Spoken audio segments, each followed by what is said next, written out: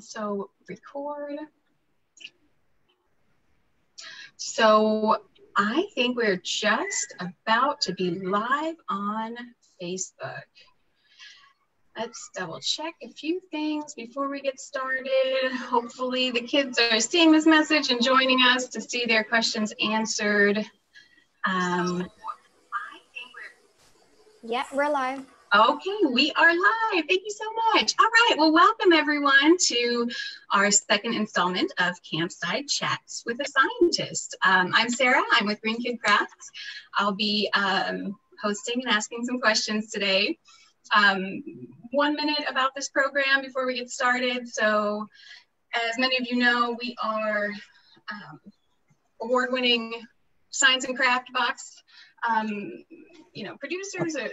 We have a growing community of kids around the world who do these crafts. They're all science and environmental focus. And this month, as part of our summer program, we had boxes going out on botany and on rainforests. We invited kids to submit their questions, the idea being that sometimes kids ask a lot of questions that are hard to answer as parents. I know my children do. And we've really enjoyed getting these questions in turn, looking around in our community to see who would know the answers. And that's how we found Whitney. So Whitney is here live today from a real rainforest.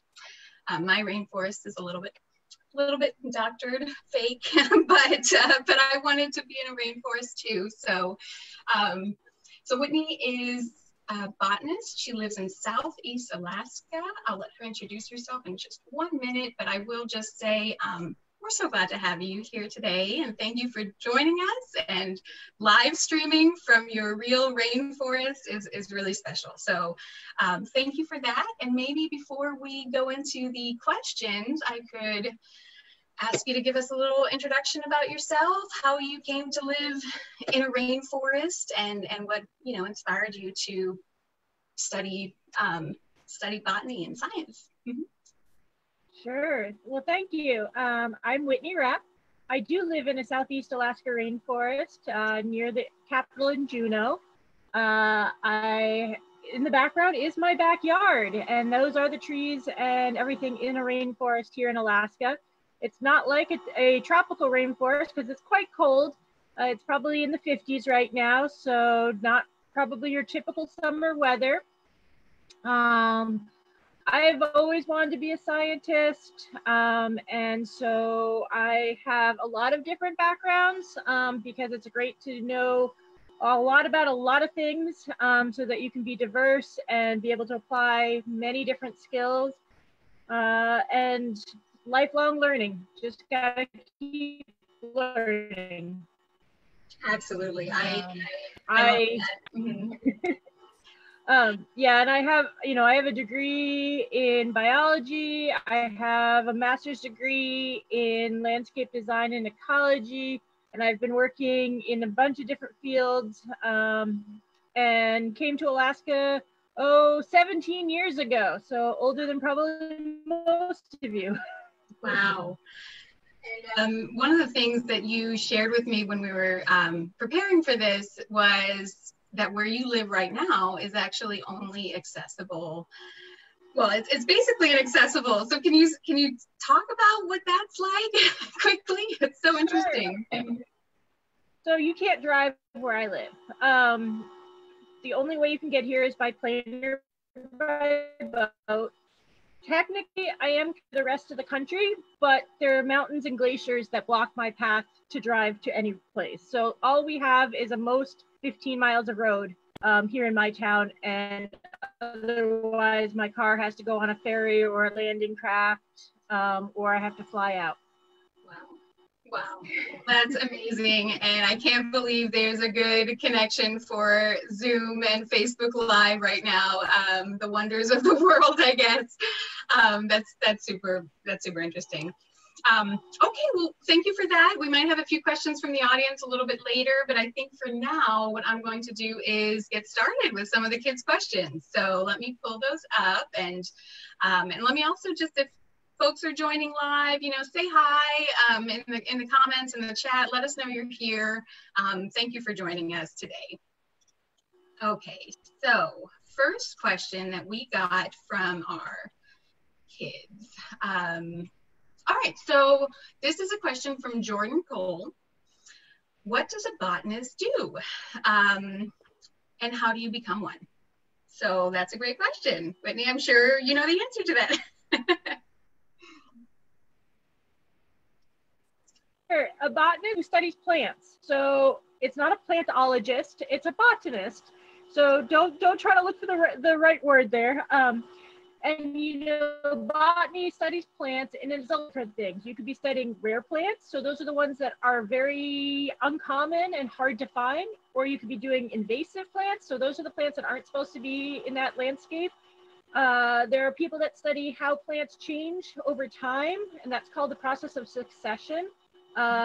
There's a whole bunch of different skills and things. So it could be field work, it could be lab work, it could be studying evolution, which is how plants change or how they diverge, or you could be looking at the DNA, which is how, you know, the code that makes the plants. And basically you just continue to go to school and study what you're interested in and do some research and otherwise. So it's just kind of a lifelong process. Yeah. Absolutely. Thank you. That's interesting. I think a botanist sounds like such a broad term, right? And I think a lot of us forget how many specialties there can be within a field. And is there a particular you know, angle or specialty that you're doing right now with your work in the rainforest? Mm-hmm. So definitely my interest is invasive plants. There are very few invasive plants in Alaska at this point, but so it's still a manageable task, but it's also a task that needs attention on a routine basis, particularly if climate change, if we get warmer and drier and all that, it's a very accommodating place for plants to grow that aren't supposed to grow here. So. That's so interesting and so pertinent to, you know, environmental topics that are important to many in our community. And it's true that we often think about climate change and rising oceans, right? But there's so many other effects, and I'm sure that must be fascinating to study. So thank you about that. All right, I hope that answers your question, Jordan.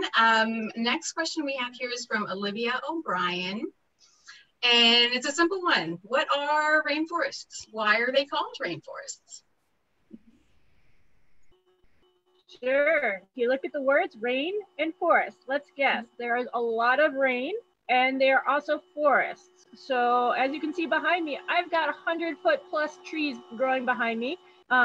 It's not the densest of areas, but I have, you know, dense canopy of a lot of trees and then rain.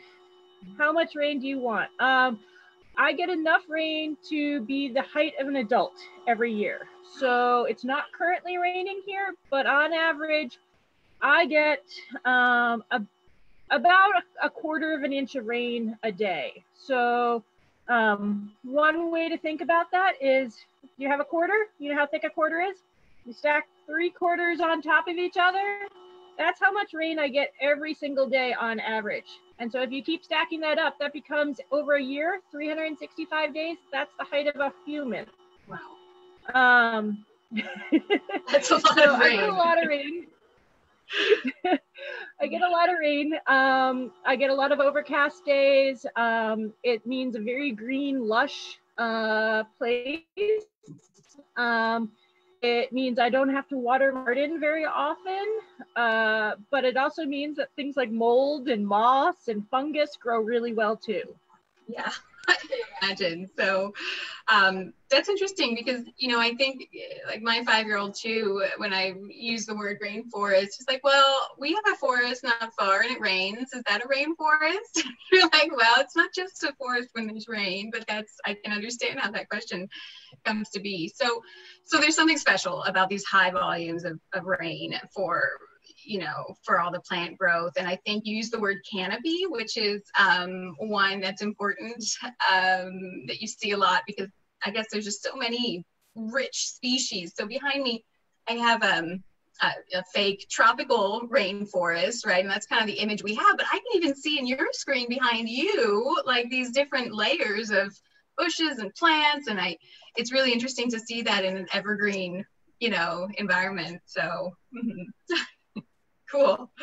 Okay, so Yep. let's see. I guess the next question we have here is, Shelby, is there a wood that doesn't rot in water?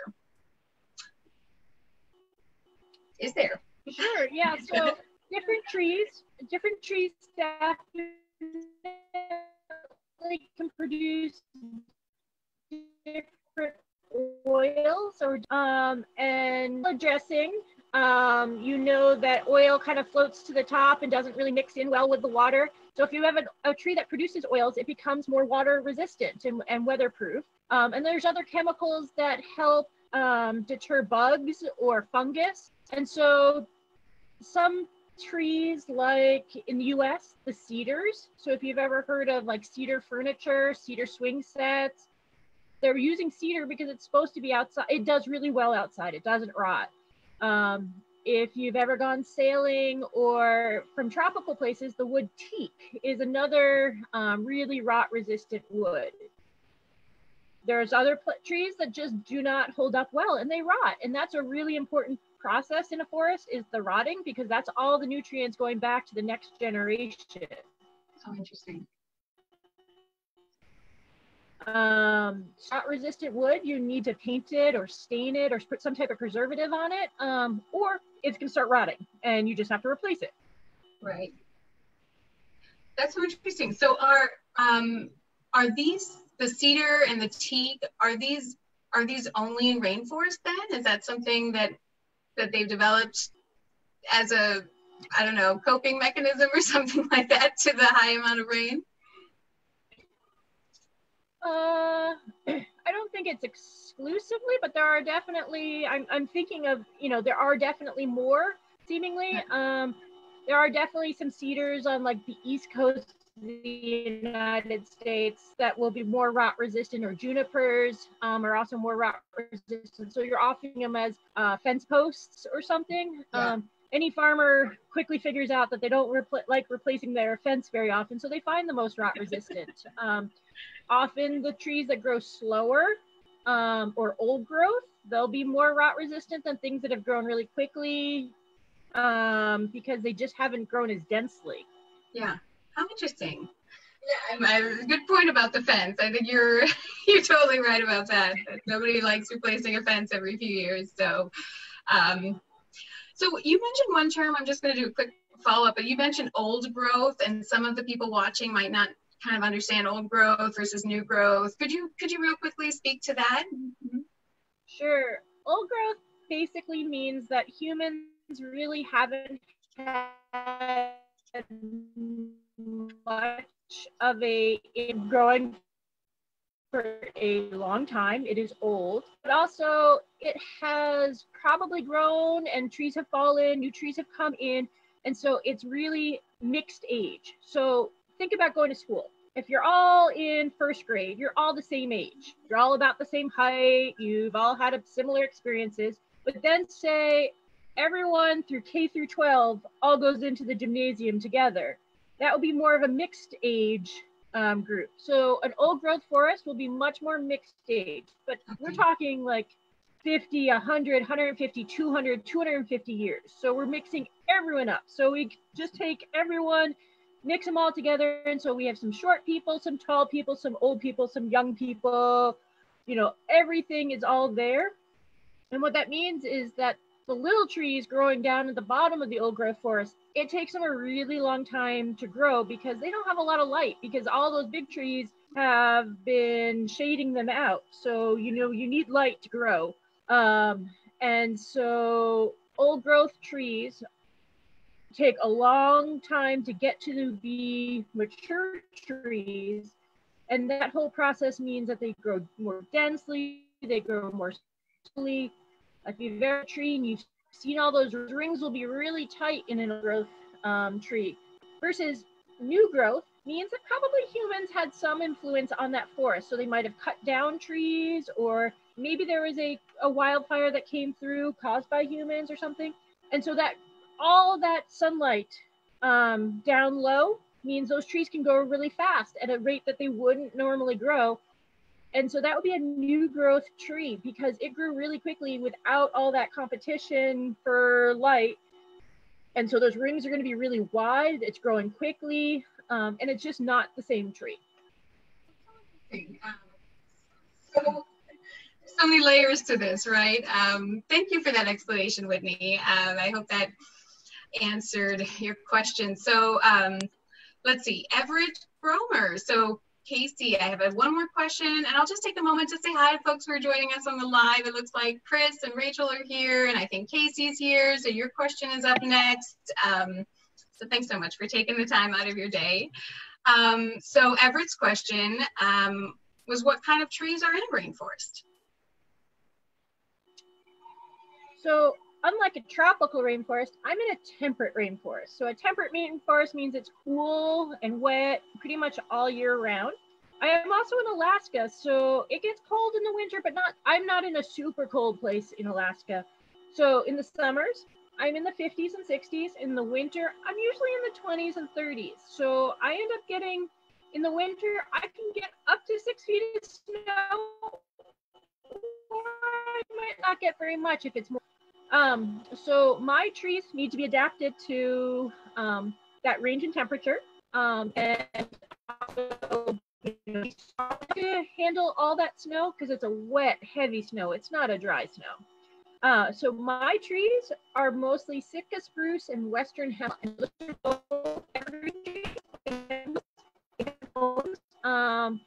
And they're strong enough to be able to stand up to the snow, and they benefit from all the rain the rest of the year to grow quickly and big. And then I do have some deciduous trees that have leaves that drop off in the fall and come back out in the spring.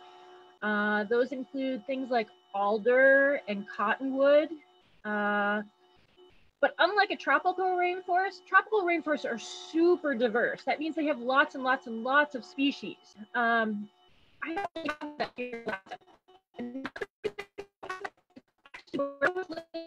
Was created by a glacier 250 years ago. So just as our country forming in the United States, it was dropping off all the sand and gravel. So I actually have a very young landscape. And so I don't have all the trees that everywhere else in Alaska would have yet because they just haven't moved here yet. It needs a bird or something else to have them here. So I don't have a lot of trees, but I have really big ones. Yes, you do. I can see them right there. Thank you for that. There's a little bit of connection, so just in case you missed snippets of this, connection issues, I mean, there's everything. It sounds like Sitka spruce, western hemlock, I caught alder and cottonwood, some deciduous forests, and I think the interesting point was how different this Alaskan rainforest is from the tropical rainforest behind us because it's new. So it was formed, it sounds like 250 years ago with glacier retreat, I think I caught. I hope I don't get this wrong. But so because of that, it's just a very different ecosystem from. Okay, thank you so much, Whitney. All right, we've got 2 more questions here. Isabella Knoll asks, how much rain do we get in the rainforest and how much do you get in your rainforest? So I know you mentioned this a little bit already, so yeah, I think that's the same question. I'm sorry, just realizing that now. Okay. So Whitney had told us it was 3/4 stacked per day and over the year as tall as a person. So that's a lot of rain. And I suppose you have an umbrella or a great raincoat you wear every day or something to be prepared for that. Some good boots. All right, the next question we have here is from Katie Danello. What animals live in your rainforest? Sure. I'm in the Alaska rainforest again, so I don't really have monkeys or jaguars or other tropical animals. And I don't really have animals that use trees to swing between trees and all that. But I do have bears. I have both brown bears and black bears. I've got porcupines and beavers, and I do have, oh, what else? I've got wolverines and other sorts of mammals that are crawling through the landscape or sometimes climbing some trees, but they don't really swing through the trees here. Because I have all that rain, I have lots and lots of rivers, and all those rivers have salmon in them. So that's a really important food source. And it also brings a lot of nutrients up into the landscape that are used by the trees. And then from the air, I don't have toucans or parrots, but I've got eagles and ravens and hawks. We've got songbirds, so all those birds that hang out down in the tropical rainforests in the winter. Sometimes some of them come all the way back up here for their summer. They're in the winter there, they're in the summer here, raising their babies. So it's a different group of animals, but it's definitely a very productive place. Interesting. I think there's a lot of interesting noises where you live at night that you wonder what they are. So I think, you know, it sounds like Alaska has its own types of animals, but I know that with this rich ecosystem that you have with the plants, there tends to be just a super rich animal ecosystem enjoying, or living in that. So okay, super interesting. Thank you. I have one more question here from Charlotte. I think this will be the last one. What kind of meat-eating plants, carnivorous plants, do you see? Sure. I actually do have two carnivorous plants around here. I have sundew and butterwort. They're both small plants, and they pretty much grow in the same places. So we've got boggy areas, and boggy areas are wet areas. There's a lot of moss and stuff, but they're usually fairly acidic and don't have a lot of nutrients. So they're not really great places for plants to grow because they don't have everything that they need. So both of those plants are carnivorous because they get their extra nutrients by capturing insects, because they have sticky parts to their leaves, or they have special sticky parts. And so when they catch an insect, they can then get their nitrogen and phosphorus, the PLs that plant needs to grow. They may not get from the soil or water because they're in a funny place. Interesting. Well, thank you. That's, carnivorous plants. I think my son would be a little disappointed that they don't have teeth and bite like this, but I think we forget that that there's a lot of species that are technically carnivorous just by sticking, trapping insects and slowly, using that as food. So interesting. Thank you so much, Whitney. And thank you for being here, everyone. I think we're going to wrap this up. I hope you found this useful, insightful. We have so many questions this month that we couldn't possibly answer them all live, but we will be sharing quite a few in a blog post afterwards. So if your question didn't get addressed today, it's still on our radar, and we'll make sure to get you an answer, I'm sorry. And the last thing I want to do quickly before we end is a little raffle drawing. So I think you'll remember that as part of our camp, we have a giveaway every month, and this month is a very cool company called Green Koala. They make natural hand soaps and insect repellent and all kinds of natural products. They're based up in the northeast of the U.S. in Massachusetts, and they've offered to give away a beautiful gift basket. So I'm going to just try to share my screen here and pick a winner. So what we did here is let's see, someone on my team set up a beautiful little spinner. So I'm going to spin this wheel, and we're going to see which of the questions stick, who's the winner. So let me just click this and we'll see. Here we go. The winner of the gift basket is Steve. So Stina Stolberg, we're going to reach out to you, find your address so we know where to send this gift to. Thank you all so much for joining us. And Whitney, especially from the rainforest, it's wonderful to be able to connect kids with real scientists doing amazing, cool stuff all around the world. So we're happy to be able to do that for our members. And for those of you who are just joining or not familiar, you can always, go to our website, grab one of our kits. They're really wonderful STEAM activity, always with an environmental focus. That's something that's really important to Penny, our founder. And it's something that really brings this community together, I think, in a lovely way. So Whitney, have a wonderful rest of your day. I hope it doesn't rain too much, but I guess it might, who knows? And thank you again for your time, everyone, and we will catch you next month. Okay. Okay. Bye, guys. Bye, everyone. Bye.